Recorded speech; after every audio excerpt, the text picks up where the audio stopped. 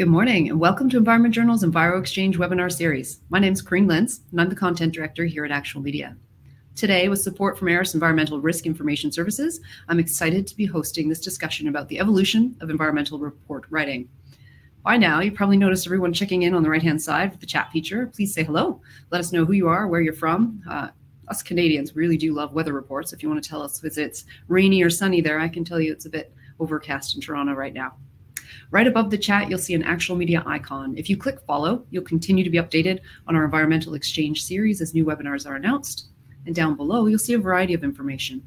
You can see how many people are signed in today's webinar. You'll see the polls feature where we encourage you to cast your votes. And you'll also see a little green button with rotating links to the speakers' websites. So be sure to check those out as well. And most importantly is the Ask a Question feature. Don't be shy about becoming part of the conversation. I'll do my best to pose your questions to our panelists throughout the discussion. We have an impressive lineup of speakers joining us for this important discussion. But before I jump in and introduce them, I would like to take a few moments to acknowledge the many First Nations and Indigenous peoples of Canada as the original stewards of this great country. I'm here in Toronto, which is located on the traditional territory of many nations, including the Mississaugas of the Credit, the Anishinaabe, the Chippewa, the Haudenosaunee, and the Wendat peoples. We all share in the responsibility of our natural infrastructure, and there is much we can learn from the traditional knowledge of the land, water, and materials that allow us to build projects that benefit all Canadians. All right, so let's meet our experts. I'm going to begin by inviting each of our panelists to the screen. Once they're all up on screen, I'll have them spend just a moment introducing themselves and quickly tell us a little bit about who they are, where they're from, and what perspective they're bringing to today's discussion. First up, we have Kevin Pendreigh from SLR Consulting. Good morning, Kevin. Good morning. And it really is morning for you. I know you're in the West. Yes. Next up is Erika Ryter from Stantec. Hi. Good morning. Then we have Dana Wagner from Terracon Consultants. Good morning, Corinne. Good morning. And then last but not least, we have Freesia Waxman from Grounded Engineering. Good morning, everybody. Good morning. Great. Now we have everyone up on the screen. Kevin, will you please lead us off with your intro, just a bit about your role, where you're from, what perspective you're bringing to the discussion today? Sure. Thank you. As Corinne mentioned, I'm Kevin Pendreigh. I'm from SLR Consulting. I've been selected today to represent the West Coast of North America. It seems that everyone else is really from the East, and I see a few people from Calgary. Perhaps that's about as close to Vancouver as I can see. I'm based in Vancouver. Despite looking so young, I do actually have more than 30 years of environmental reporting experience, both as a contractor and as a consultant. In my spare time, when I'm not playing golf, I manage the land and water team at SLR Consulting across Canada. So our team includes all the site assessment and remediation people, our risk assessment and toxicologists, and our hydrology and hydrogeology team in 18 offices across Canada. So I do a lot of people managing. My work is wide-ranging and includes developing and providing advice on environmental management systems and on environmental management plans, due diligence work, and conducting audits, as I happen to also be a certified environmental auditor. I'm passionate about writing, especially about writing for business. And I'm often called on for senior review, to review or edit or polish reports or proposals.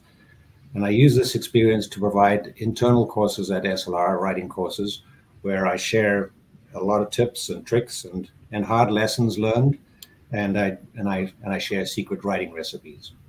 That's me. Fantastic. We might get you some work in the magazines over here too. All right, Erika, you are up next. Perfect, thanks. Hi, my name is Erika Ryter. I'm an environmental engineer and principal at Stantec in our environmental services group. I'm based out of the Mississauga office today, out of my house, home with a sick child.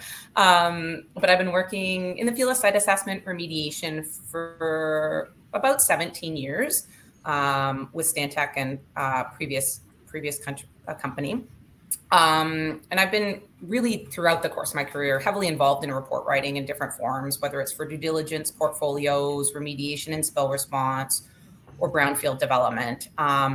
So my current role as a practice leader in our Ontario group, one of my focuses is on training and mentoring junior staff, senior review of various environmental reports, and then working with our team locally and my colleagues nationally to identify some opportunities for innovation and improvement to report writing process. So, I mean, one of the things, working with junior staff and doing report review was always looking for ways to get the message across clearly, concisely, and efficiently, right?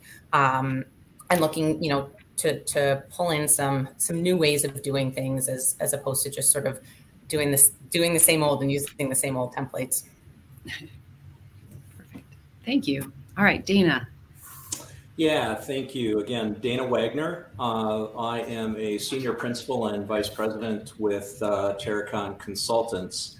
And in my role at Terracon is I lead the environmental due diligence services group, which is the ESA piece, and being involved with mergers and acquisitions and transactions in general. I also lead the financial, legal, and investment sector of national accounts, and have been not as young looking as Kevin, but I've been in the business for about 32 years. So I handled and managed literally thousands of projects during that tenure, and we really take at Terracon, we take a very proactive approach to the development of resources because we do have a very large footprint, almost 170 offices, and from a standpoint of those who are involved, in particular in the due diligence side, we have several hundred staff who are involved in that process. And so it does become a very big job. I have a practice resource group, which I work with, which again focuses much what was talked about on, how do we apply innovation? How can we do things more efficiently, being as large as we are, and focusing on those aspects of the business. I'm based here in Minneapolis. It's weather report, partly cloudy, 67 degrees, about 20 degrees Celsius for you guys. And interests, I do skip a curling team here in the Twin Cities. So kudos to my curling brothers and sisters. Perfect. Thank you. Freesia. Good morning, everyone. I'm Freesia Waxman. I'm a senior engineer with Grounded Engineering, and we're based out of Toronto, relatively young company. I have previously worked for large companies as well. My report writing currently consists of, senior reviews, and I'm working a lot on generating templates at the moment. My focus recently has been on excess soils and regulation 40619, which is something new that's come into place in Ontario.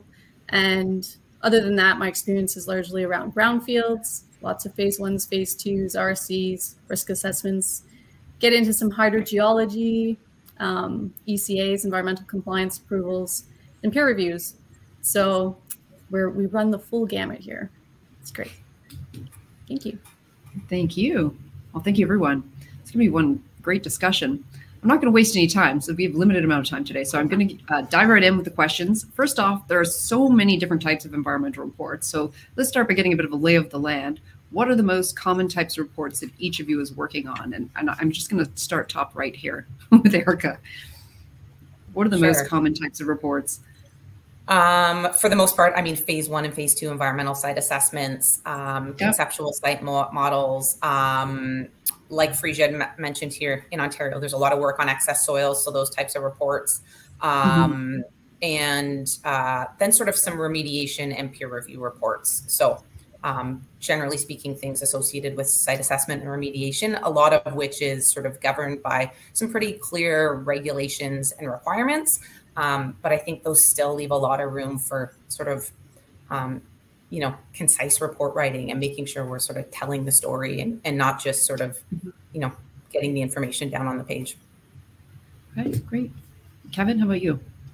More or less the same, but a variety of due diligence reports and I guess and liability assessments and for property transactions and for major acquisitions, and then also compliance auditing. I do work on quite a few compliance audit reports and remediation planning, and again, of course, as we all do, or we all should, I do a lot of work on proposals.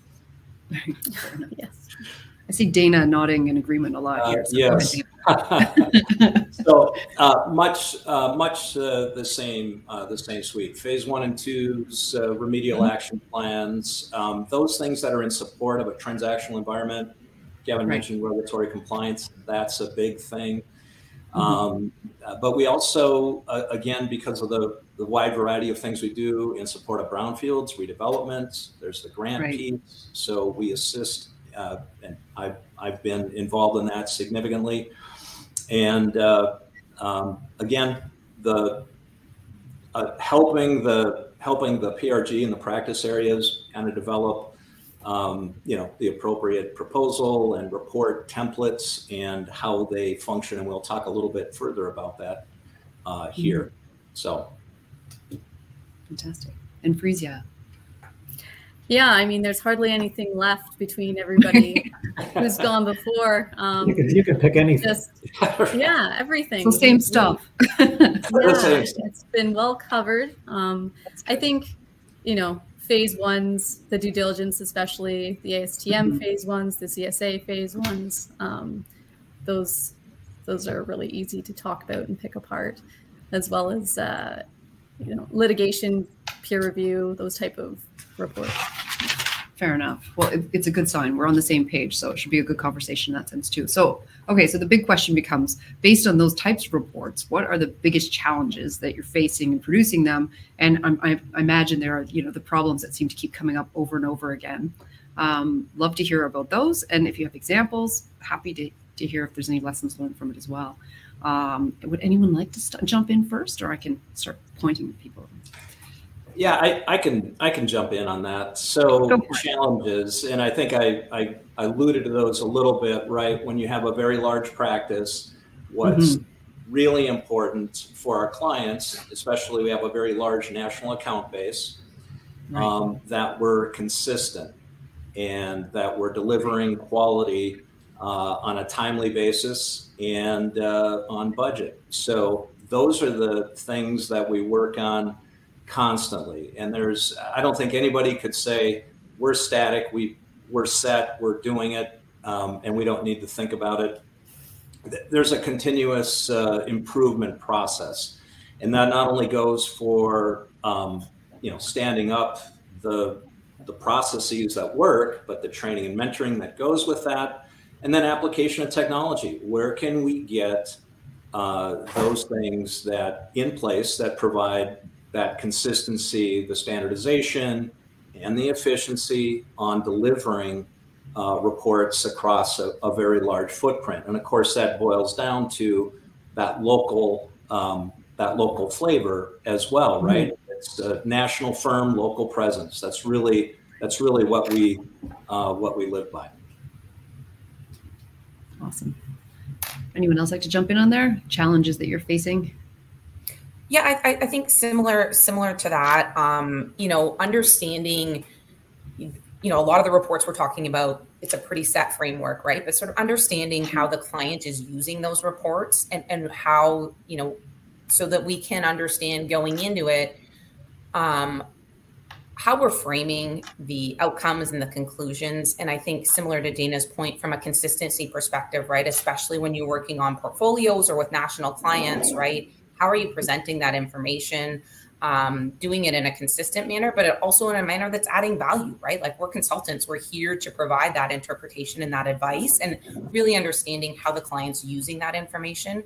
And I think, providing that guidance and mentorship to the staff doing the reporting as well to sort of, take it upon themselves to synthesize the information and sort of tell that story. Kevin, Freesia? Yeah. I think, getting junior staff up to speed is always a pain point in our report writing. It takes time, and that's where the importance of quality senior review always comes in, and is, invaluable. And onto that, I think canned wording, the typical conclusions. We need to make sure that you do a reality check sometimes and see if the conclusions that you're drawing on a report are going to actually make sense in the real world. Have you had a hard time? Yeah. For me, pain points that probably no one else has ever experienced. Is actually having especially when you have a more complex report, and that's having a third party or a member of your team hold everyone else back by not sticking to a schedule. Because that's probably the biggest pain point, because it's very difficult to get everything to flow together and to check your facts against different sections and different, especially if it's a multidisciplinary report. So I think that's to avoid handing in a disjointed report or pulling your hair out at the last second because you only have 20 minutes before the thing has to go out the door. I think you really, the biggest thing there is you really need a hard taskmaster and somebody who's, unfortunately it's not a popularity contest.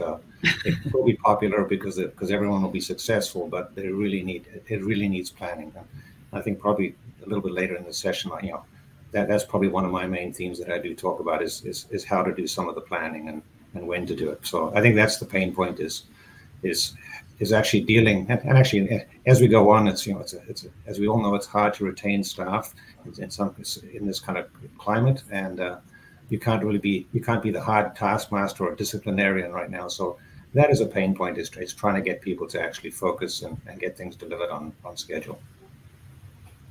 Yeah, Corinne, and I will add one thing, and just because I do think it's important, kind of an overall theme here, and Erika touched on it. The report is a deliverable. We're consulting for our clients. We always need to keep that in mind as we're preparing this deliverable in support of their deal. That's very important, and it was, Freesia mentioned it with junior staff, in particular with junior staff. They're just getting going. It's very important to drive home this idea. This is why we're doing this. It's not just to create this report. Right. Well, and I think on that point too, having that discussion early on in the report writing process, right? Because what you don't want to be looking at it the day before it's due to the client and realize we've got some issues or some things that haven't been communicated to them, right? So just, making sure that everything's communication, right? But at the onset with the staff involved and just really making sure you're having those discussions and sort of working through the issues as they come up. Yeah, it's a common theme in all of the webinars and discussions we've been having recently about obviously finding, attracting, and retaining great staff, especially skilled in the environment industry. It's been a challenge. So it's interesting to me that that's come up here pretty early on in this discussion too. All right, what I want to do really quickly is remind the audience right now, that little word down at the bottom says polls. If you click on that right now and open up the box, what I'm keen to find out is just this first question here. So we have an understanding of who we're chatting with today. So are you directly responsible for producing environmental reports? Yes, no, occasionally. If you haven't already, jump in there and we'd love to see your votes. Looking pretty strong right now that the majority of our audience is yes, they're directly responsible for producing environmental reports. So it looks like we have absolutely the right crowd. Awesome. Do you have a question that says? Do you have a question that says how many do a really good job at it? Yeah, that's something you can drop in the chat there. So how many of you do a really great job writing reports? If you look at these numbers going up, this is pretty amazing. So lots of people online here. So great. Thank you for that, everybody. All right. So I am going to jump into the next series, the next question. So the question I have for you guys is, has environmental report writing evolved over the years? Are we doing things differently now that we were 10 years ago?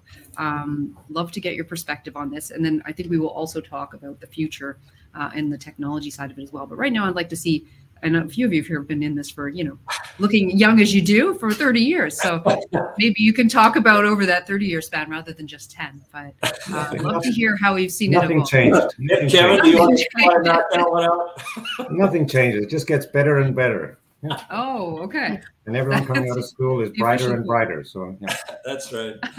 Yeah, I mean, I think Erika mentioned, and Freesia both talked about templates and things, and I think that's one of the things that's changing. So I would say that over over the decades, there certainly has been more of a trend towards using templates, which has its good points, and it is good for efficiency, but it sometimes does beat the creativity out of people. But it is a necessary evil, and obviously it's something that companies need to have these days to be efficient. So I think that's something that jumps right to mind, is this whole idea of templates. And then the second thing would be that just one of the key things that's changed over the years is that previously we used paper copies of everything, and that's the reality. And now we've come leaps and bounds ahead, and we're now working on reports at the same time. And as you actually edit a paragraph, you look behind you and someone else is changing the paragraph you just changed. So there's also things where you have to work. So it's many hands make easy work, but they also complicate things. So I think those are many things that are changing. We could go on, and I'll let the rest of the panel go, but automation, all that sort of stuff. Yeah. I mean, absolutely the case. Back in the day, paper, I will confess, film that you had to get developed and plowed in.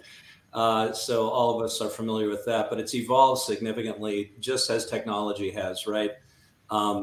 Your life is literally held in in the palm of your hand in many respects. Your communication device, your documents, the photos, and that has really allowed for really some better efficiency, certainly from a standpoint of the turnaround times that one would usually expect for reporting. So that's gone down. The expectations there, hey, let's get this done. And it is really a terrific tool to do that, because you can interact with people in the field as questions arise, and hopefully you can nip things in the bud before they get, much to Erika's point, when you see a report that's, hey, you missed something here, we need to get on it. And again, we're going to talk a little bit, I think, about technology later, but that, I think, has been the biggest thing from the standpoint of efficiency and really better products in many respects. Sure. I think there's a group happening in the chat right now from past experience. Yeah, I'll go next. I'll just say that in looking for efficiencies, I know that at least some of the larger companies have started recently to outsource either their reporting or their background review or the drafting that goes along with the reporting to different countries. And there's obviously lots of pros and cons with that. The driving force being that it's cheaper, generally speaking. And with all the technological advances, we're living in the digital era. Should it really matter that where somebody's physically located? With COVID, I think we've all realized that to a large extent, it probably doesn't. The resource is the brain in this case, but we're also starting to look at more ESG and environmental, right? So environmental, social governance issues. So what's important? Is supporting your local economy important? Are we all one big global community now? There's lots of questions around that. And if for those larger companies that are moving in that direction, I would just say, don't exploit anyone, pay them better than what they would make in their home country. Be aware of their cultural needs and issues and their time zone, and make them a part of your team. So that's one way that the report writing seems to be going. That's interesting. All right. Well, and I think sort of even from a local level, just over the last 2 years, the change from something like a platform like this, or using Teams and using SharePoint. I mean, I think whether it was Kevin or Dina mentioned seeing somebody sort of working on the same report at you at the same time. And I think that's made a big difference. We have staff in my group that sit in a bunch of different offices in Ontario. And so it doesn't, the field work has to physically be done, but then the reporting can be shared by people across offices, and it allows, right, you to pick the right person or give somebody an opportunity sort of independent of their geography there too. Yeah, I'll add one thing, and this is just a takeoff of what Freesia was alluding to, that I agree that we've seen this idea of kind of offshoring preparation. I guess the one admonition there is it is very important to have somebody who understands the local practices and customs and more importantly, the regulations that would apply so that you're giving your best advice to the client. Now, hopefully there is somebody in that chain who's doing that, but that becomes a very important issue. I can't tell you how many times where that local knowledge has come into play in ascertaining if something is wheat or is it chaff, right? So that is one thing that I think we want to keep in mind. I'll talk a little bit about that when we chat about international experience. Perfect. All right, we have a question from the audience, and it's kind of rolls right into what I was going to ask next anyway, which is what are the innovations that are helping out to streamline the report production process? And, you know, what some of those technologies are helping to address some of the challenges we mentioned earlier. And I would love to hear from our panelists if there is some new tech or online resource that you subscribe to or find interesting that you'd like to talk about. I would love to hear it as well. So, and we did have a question specifically about software in there. So I think that's a perfect fit. So who wants to jump in on innovation there? Well, I noticed a bunch of people talking in the chat about days spent in the library doing city directory searches and pulling air photos. So I do think that is a big change that, you know, I've noticed over the last number of years is the ability to get that information electronically. Right. You know, we use ARIS for a lot of that information here in Ontario. So you get your air photos, you get your city directory searches, your fire insurance plan, and with the tools where you can sort of overlay those on GIS maps and see everything and sort of switch seamlessly between them, as opposed to taking the bits and pieces of the fire insurance plan and taping them all together in a big photocopy. And I think that's made a big difference. That really has helped sort of be able to see all the data together and synthesize things. And the other is, you know, electronic collection of data in the field makes a big difference. So to pull that information, you know, straight into the databases that you're managing reduces the transcription errors, et cetera, right? And I think that has also made a big difference at being able to manage a lot more data in real time. You know, be able to see from the office where staff are, what they're seeing, what the photos are. Yeah, I would absolutely agree with that. And having spent those days in the catacombs looking for historic resources, it's evolved. We're in a totally different universe, frankly, from a standpoint of where it was. And honestly, that's driven, you know, our sponsor today, ARIS. The fact that they have been working on delivering more data, understanding the need, and having tools that can allow folks to interact with it. And that can be a really big deal.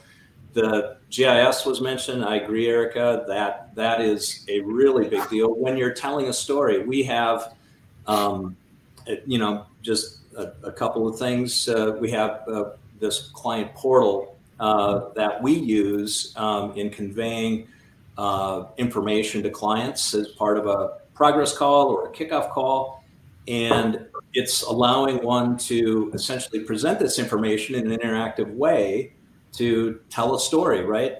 A picture's worth 1,000 words. When you can line up a site plan, click on photos, bring up the photos, when you can bring in Sanborn maps as an overlay to say, here's the issue, you have the topo map, here's groundwater flow based on everything we know, it tells an impactful story for the client. A lot of times it moves it from 2-dimensional to 3-dimensional, and people are able to grasp it sooner. And those things are terrific tools of communication. Yeah, and I'll just add that I think, you know, almost every company probably has their own, whether it's in Google Earth or some other database of projects that you've already worked on. So we have our own databases of historical information on all the reports that we've done, the analytical results from nearby properties. So that's really evolved. And, you know, if we all put our databases together, we might have the whole, the whole area covered. But at least we have a lot better information at our fingertips now that way. Yeah, the use of things like EQUIS and SDAT have made a huge difference. So synthesizing data, and you can look at data trends very quickly. So that's, if anyone hasn't got those, I mean, they can look them up. Just look it up. Look it up on the web.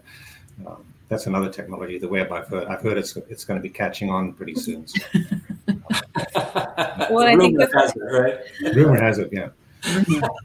But there is also, I mean, I guess on the innovation side, kind of the thing. I think, I mean, companies like ours, we you know, what we didn't have years ago, it was, you know, a document control team, and now, you know, we have a document control team, and we have style guides and those sort of things that are, you know, kind of critical or to getting a bit more effective, and they also help when there's, you know, when there's some disagreements about what the way you should do it, which is the right way to do something, or what is the right wording to use. Sometimes the style guides and that sort of thing help out. And then, you know, and that quick tip before I forget is like, when there are two right answers, remember that the rightest answer is the shortest answer. So the shortest one is the one that should win every time. Agreed. All right, we have questions rolling in from our audience here too. So I'm going to jump in and squeeze one of those in right now.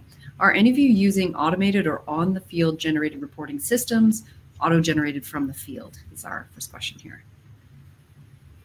Anyone? I'm not at right now. We were previously starting to try it. It's in the works, I would say. Yeah, I'd say we have used it, and with mixed results too. It's you know, if you're in a real tailored thing, we've actually even designed our own programs to do that. And in some cases it does work. Other cases, you know, you almost for the few hours you might save, it hasn't proved that worthwhile yet. But it's certainly, I mean, the strange thing is, I know, you know, 20 years ago or more than 20 years ago, I worked a little bit on some old uranium mines in the U.S. and I remember then there was software that you could actually do an ASTM phase 1, and it would just spit it out, and that's 25 years ago, and it just amazes me that, you know, you start to rewrite the whole thing again, but it amazes me that in all this time there is still not something where you just basically speak into a computer, press a button, and it'll just pop out. I think that time is coming. So the artificial intelligence is getting better, and I think we're probably going to end up, you know, in the future we won't be typing, we'll be talking to our computer and or whatever the thing is called at that time, but it'll spit out a document for us. So good, that's good and bad. So still need that critical judgment. Yeah, right, exactly. I don't think you can necessarily take the human out of it, especially when there comes to judgment calls. I mean, AI has certainly will get to a point where it'll give you a pretty good answer, but it's hard for it to read, you know, the client and filter information. Yeah, I think just for the simple task, I think it's just going to speed up. Absolutely. You slept through the interpretation. Yep, absolutely.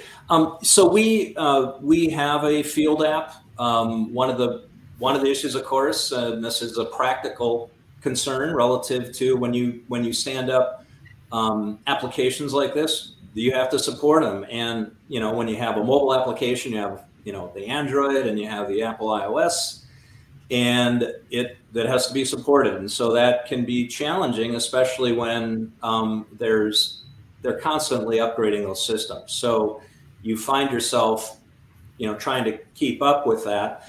And we did, it was a system where it is a system that can import directly into our writing platform, which is we've had for a number of years, called Terracon. And it's a Word plugin. So in that regard, it's, you know, easy to edit once you get it downloaded and that type of thing. But again, much like Kevin pointed out, it's, you know, you have the inputs, but you have to work on it, make sure that there's no transcription, everything is where it needs to be.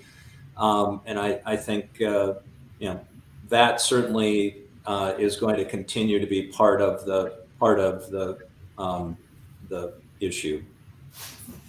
Yeah, I think there's certain aspects of different types of reports that are easy to, you know, pull the data from the field right into tables or right into maybe some of the more general sections of the report, right? I know we're, you know, sort of looking at that as well from a phase 1 even, right? Like from a field data collection and how much of that can you pre-populate and how much is worth pre-populating, because then you know how you go through and provide that discussion.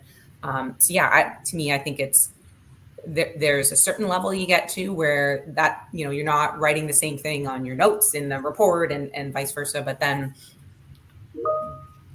there's always going to be a requirement to write some of it and provide the interpretation. Yeah. The one thing I do, and I know we're talking about primarily environmental reports, but one thing on property condition assessments, as a for instance, or FCAs, there is more of maybe of a direct translation. You're entering, hard data, numbers, metrics, and those are basically being imported in and presented in a form. So there are report types that are more conducive to that than others. Yeah, you're right. Like annual monitoring reports, that type of a thing would be good. Yeah.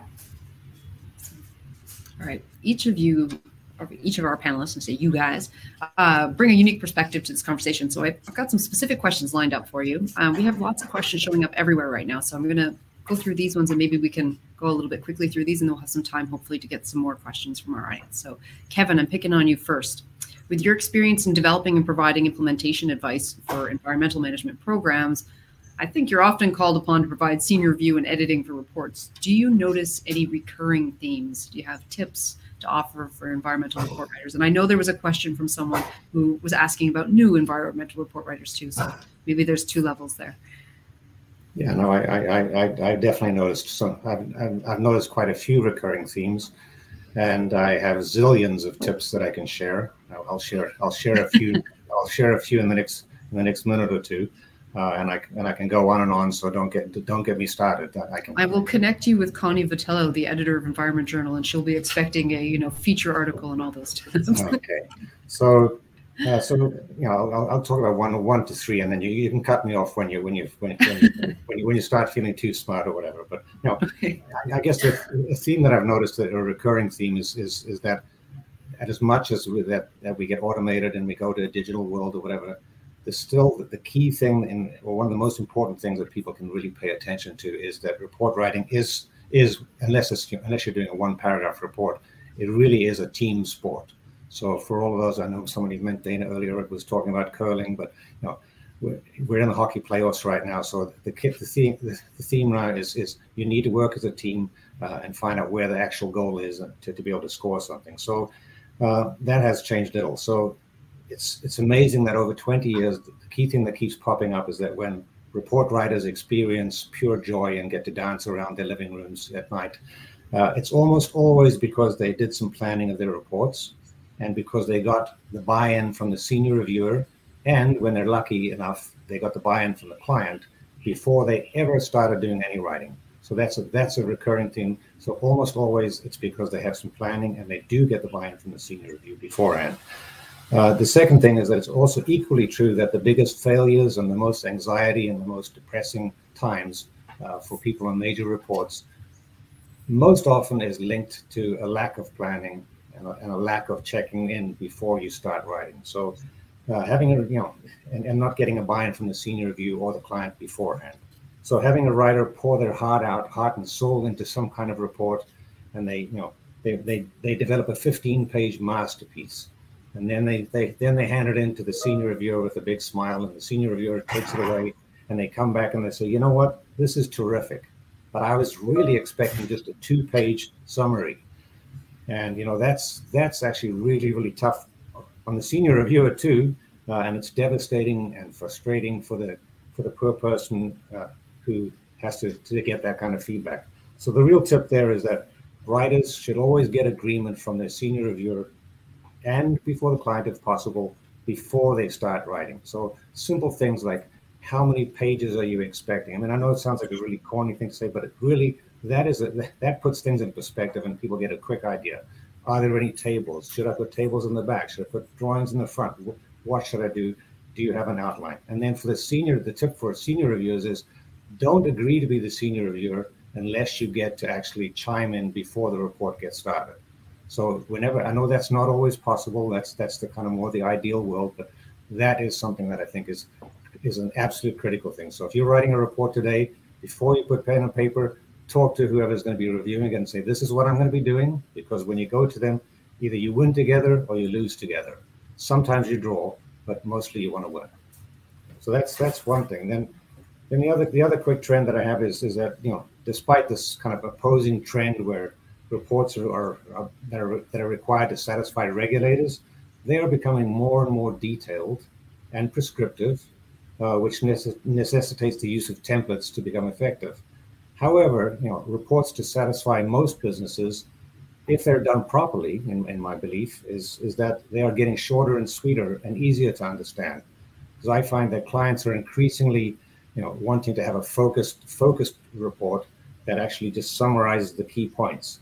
They don't require boatloads of detail, and you know, sadly, most of them don't have scientific backgrounds, and they don't have a very, you know, I'm not cutting up clients, but they don't have that much of an attention span. They want to know what do I need to do? You know, am I going to jail? Should I run for the hills?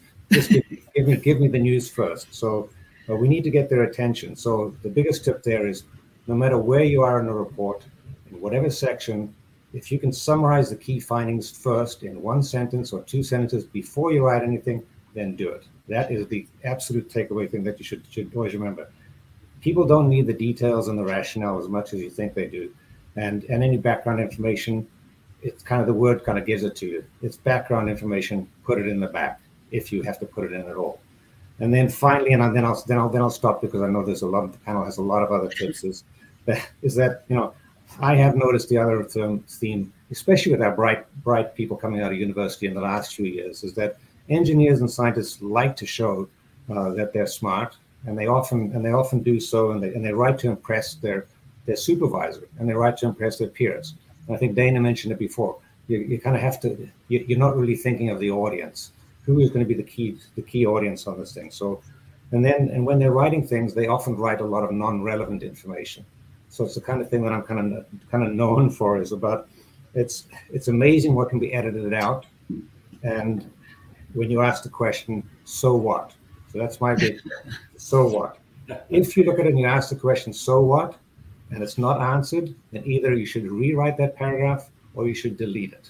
That's the answer. So a true story, I used to have, and I inherited it from my father, a rubber stamp that had a so what word on it.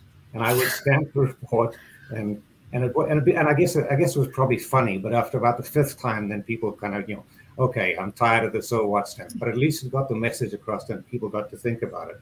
So it frustrates me now that we have electronic reports and I can't actually put so. I have to type. So I have to type in so what. I'm really using that stamp. So use that idea and reread your work, and then ask the question, so what?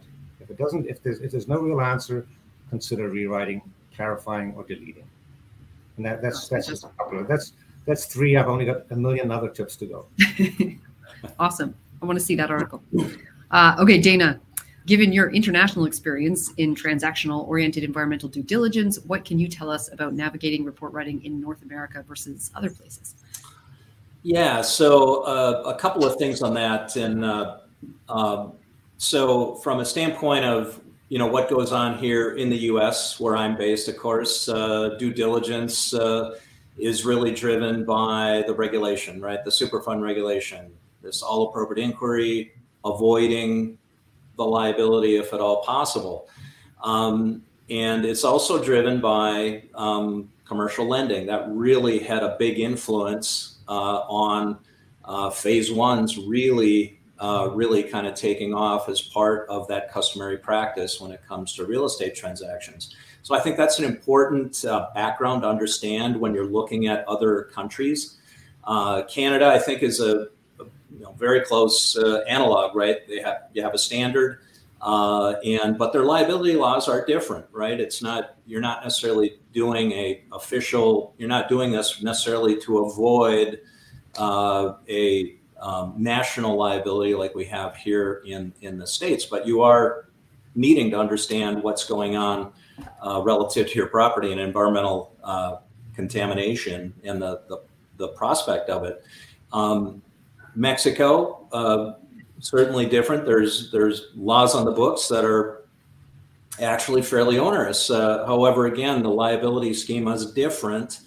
And much what was driving work there was the concept of maquiladora, right? And so you had U.S. companies moving businesses there, and there was that bringing with them what they're familiar with, right? Hey, we want to do an ASTM phase 1 here. Well, we can be consistent, but there are limitations, and those have to be explained to the client as you're moving about. Europe, again, very same thing. The whole idea of the liability schema is different, and they have. I will say there are some countries that are very much set up to provide information that can be used to give you more of an ASTM type phase 1. But again, it's absolutely hit or miss. I think one of the, and again, this applies also to Asia, very intense laws on the books. They may be not necessarily applied across the board, as it were. The key, I think, takeaway for anybody who's doing work internationally is it's very, very important to have a very key understanding of the regulations and the practices in that area. So we partner with other providers, frankly, when needed, to basically provide that. Now, a lot of times our clients, they want us involved, national firm, they're doing work they're doing work internationally, and they're making acquisitions, and we, help advise, but we also bring in partners to provide that what the state of play is in that locale, because it's absolutely critical. I don't think anybody should, say they're going to be doing work in a particular country when they have no experience there. It's a liability waiting to happen. You really want to provide the best advice to your client and get the best team together. Kevin mentioned the team in the company. When you're doing a report, same thing applies internationally. Make sure you have a good team, and you can move ahead with that kind of work. Great, thank you. All right, Erika, as a licensed engineer with a qualified person, not with a qualified person, I'll call you QP. I don't know why I went so formal there. For ESAs, you provide strategic advice to clients to help them navigate the regulatory framework and manage their environmental liabilities. Do you have examples you can share with us of effective strategies that you employ? Yeah, I think so, in dealing with more complex sites, or sort of understanding where they're going down the road, right? So in Ontario, a lot of that is record of site condition. So what's going to be the expectation of the ministry when they're looking at those documents is really understanding how you're going to use the data, right? Because it's such an iterative process. Like, you go out, you do your phase 1, you find your areas of concern, you go out, you do your sampling, you bring that data in. Okay, great, we've got some issues, let's go back out, and you're back and forth and back and forth. And often with the regulators, or if there's a third-party peer review, maybe there's some additional investigation that happens along the way. And so I think, we use an Equus database, like understanding how that information is going to, enter into the database, and then how you're going to use it so that you can plan your investigations to take advantage of that, right? So that you're not sort of all of a sudden struggling to incorporate new data into these ever-growing tables and figures and data sets. So, Kevin talked about it as well, right? Really the planning up front, like, how is this information going to be used? How do you see it playing out? And of course, things are going to change. Your approach and your findings may change along the way, but really thinking through how we're going to want to present that information, how you're going to tell the story, and then making sure that as you're collecting the information, as you're managing the data, it's in a way that you can use it and manipulate it without a lot of rework and a lot of painful effort along the way. Because of course, too, from a client's perspective, time is money. And the crunch always comes at the end. The report is due, and suddenly you found errors in the data set. So the more you can kind of manage that up front, not that you can manage that effort and try to avoid those last minute headaches and extra effort that at that point you probably don't have budget for anyways. I have to tell you, there seems to be a lot of commonalities between report writing and journalism. I think my journalism professor had a so what stamp as well. I had that written on my stuff. So a lot of deadlines. Yeah, I think we all could could have drinks together on this. But it's a great question, right? Like, why is this important? And if it is important, you should be able to clearly present that. Yep. Exactly. Yeah, for sure. Freesia, with your responsibilities as a peer reviewer for a large environmental organization, can you walk us through how you provide guidance on environmental remediation and brownfield deployment projects? Sure. So I mean, the peer reviews that are typically from the litigation realm, when you're doing those, I think it's especially important to keep in mind that you are reviewing someone else's work. You know, this is another professional. So you don't focus on the little things, the grammatical errors, unless it changes the meaning of the sentence or the conclusion. I don't see that as being relevant or important. We all make typos.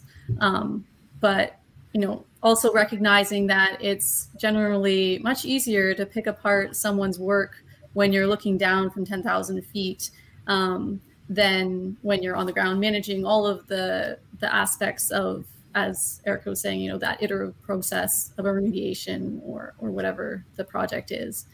And as far as, you know, how I go about it, I kind of do a general once over of the report, and then try and put my comments into sections about, you know, are there any game stoppers? Is this a major technical flaw? Or, you know, these are things that need clarification. And then if there's any minor things, you know, if it's a report that I only have minor things to say on, then so what, as Kevin said. I say a lot of other things too, by the way. That's the only one we're going to remember. So what? But there are probably children listening into this. So. We're renaming this webinar to So What. I love it. We have a bunch of questions, and I'm looking through, and it, you know, keeps getting voted over and over. So I think we must have some, you know, more junior environmental writers in our audience today. So what strategies would you recommend for a junior staff member who's learning to write professional environmental reports for the first time? I know we got some stuff a little bit already, but do you have any other comments you'd like to add to that? Dana's nodding. Yeah, so I mean, I think you know, Kevin really hit on the key elements, and I do think you know, there's this idea of a kickoff call, hugely important, right? You set the stage for what's going to be done, what needs to be done, and giving them that perspective, I think, can be very, very helpful. Also, we have here an authorized project reviewer process, which again assures that quality is there, but also there's that mentoring component with younger staff. And that is hugely important. Again, what was noted, you know, brevity, right? Can you get your point across without, you know, spending pages and pages and pages? And in particular, telling the story, right? Having a report with a bunch of disparate elements that are not tied together from a standpoint of presenting essentially this conceptual site model for the site on an ESA basis is problematic. And so you really want to have that kind of focus. How does this relate to that?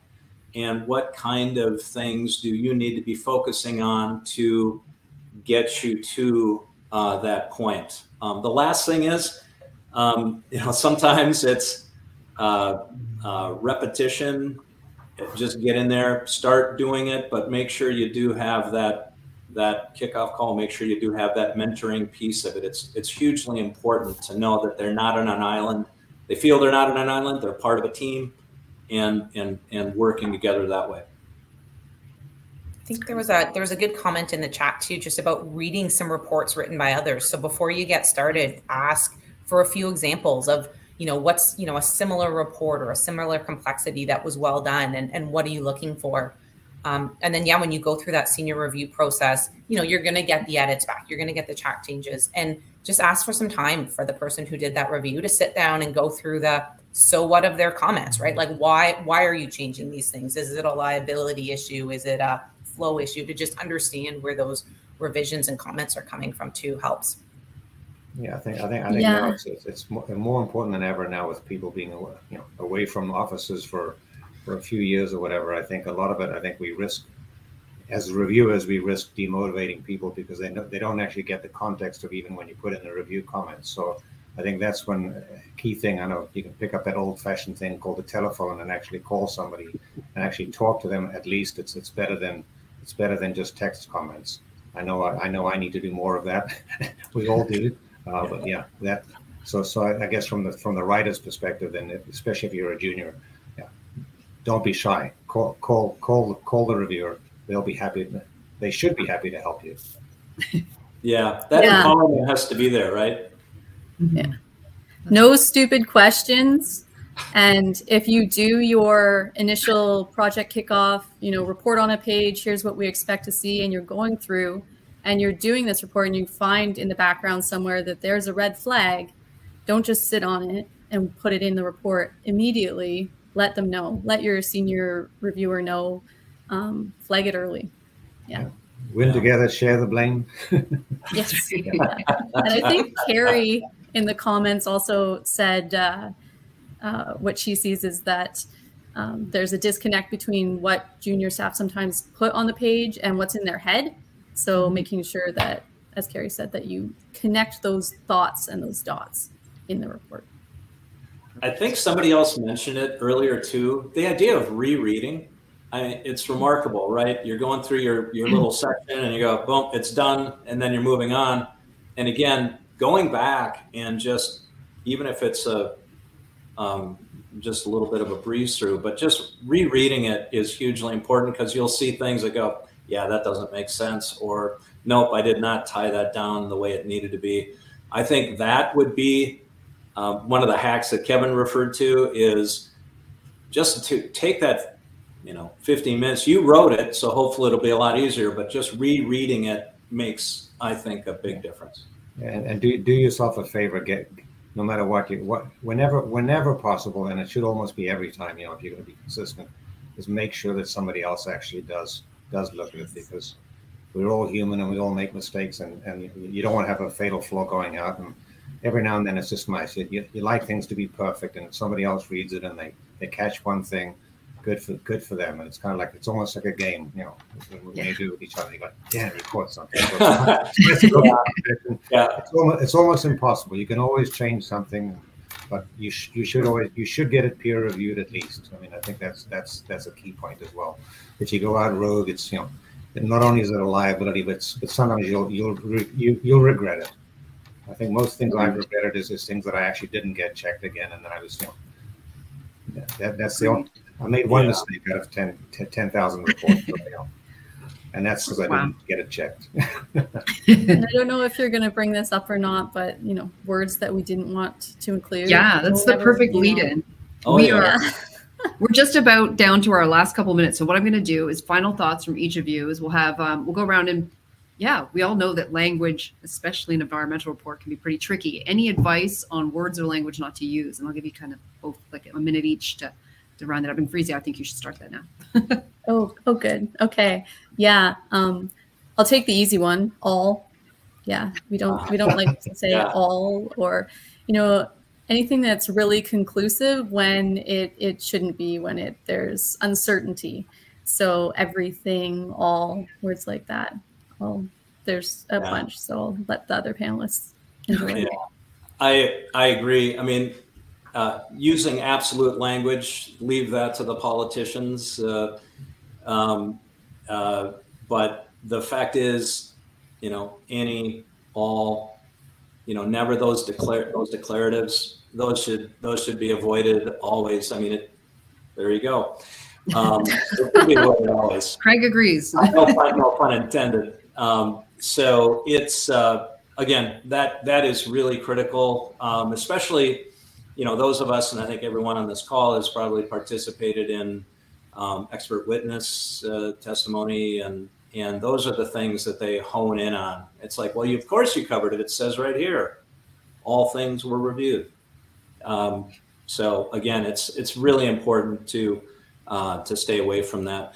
The other thing too, I think it's important that senior review, that's that really is something I think that can help with that mentoring, and that should be, again, agreed with Kevin, that that's a requirement before stuff goes out the door to make sure that these things are avoided.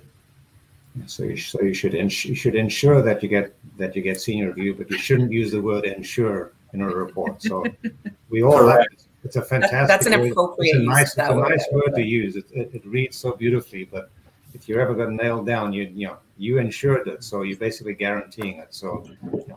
Yeah, we've all talked about that, but you know something? The truth is that in all the years, everybody's always talked about don't say ensure. I've never ever heard of one court case where everybody has ever talked about that, but we all like to talk about it. So don't say ensure. Anyway, try not to use ensure, because somebody else will criticize you rightly or wrongly. So they will. Another one of my favorites, which is probably is using the word determine. So it's funny how we determine all these things, but it's actually, we don't actually determine things. It's only if you believe in God or something, then God determines things. Like we mortals only just assess things. So maybe keep that in mind. So the next time you say we determined that the site was contaminated, you didn't determine it, so somebody else did. So yeah, especially with the numerical models, we determined, you estimated. You estimated based on this model. Yes. Yeah. Fair enough. Yeah. And Erika, do you have any keywords that you would like to add to the list of never use? I think we've covered all the big ones, but I think really it's, further to Freesia's point there, right? That your conclusion, based on these lines of evidence, or right, like just sort of tying that in, like what are you using to form that opinion, and just making that very clear.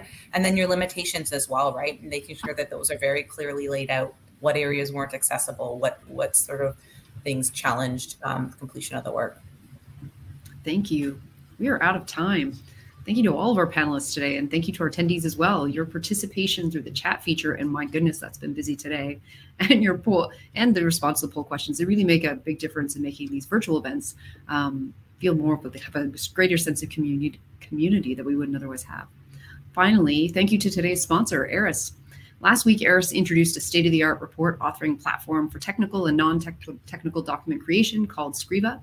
Eris is offering a closer look at Scriva virtually on Thursday, June 9th at 2 p.m. Eastern Time. You can learn more about that or to register for the webinar by using erisinfo.com/Scriva. There is a link that has just been dropped into the chat. I believe you can go there for the demo as well. If you follow Actual Media at the top of your screen, you'll automatically get a notification for the latest information on upcoming webinars. Until then, thank you again, stay safe, and we will see you next time.